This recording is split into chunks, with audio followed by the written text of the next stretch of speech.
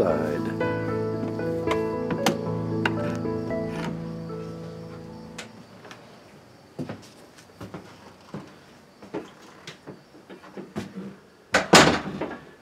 And here we have the, just going to put our potting soil in there.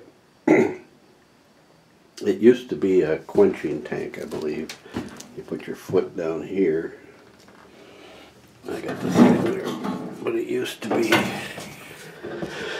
So you had your hot metal, and you'd have it full of oil or water. You step on the bar and open it up and quench it. And then you let go. It even has a little shock absorber under there. Kind of cool. So I cleaned it up, modified it. Put this little hinge back there to hold that open. Welded in those two angle irons. So put her potting soil in there. So that's cool.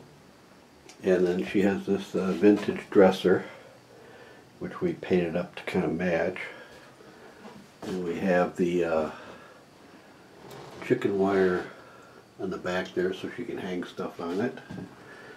And got our windows, and that's how they open.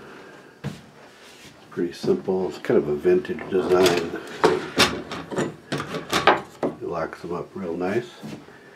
And then we added some lights. So that's cool. Very cool. We got a vinyl floor. We got the skylight things going there. So she shouldn't need any electricity in here. And she's even got some artwork. So that's it for the potting shed.